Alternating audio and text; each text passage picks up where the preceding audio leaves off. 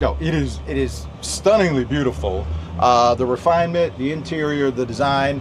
And another thing, Rob, that we were talking about is we've seen the American boat building industry has pretty much offered either a center console fishing boat, which many people like, but even if they don't fish, they try to make it work with extra seating and entertaining capabilities. Sure. But it's kind of a struggle because the boat wasn't designed from the ground up with that intent.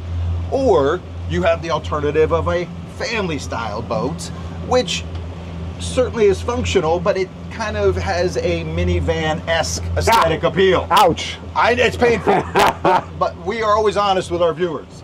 And let's be clear, we are in Miami, the capital of style, the capital of a great look, and a boat that looks gorgeous wherever you are, pulling up to a restaurant, pulling up to the sandbar, I find just gives you that pride of ownership that is hard to duplicate. That's such a good point, Rob, for our viewers.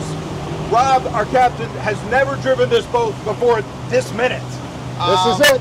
And when a boat that inspires confidence from the first minutes is just a tribute to the overall design concept.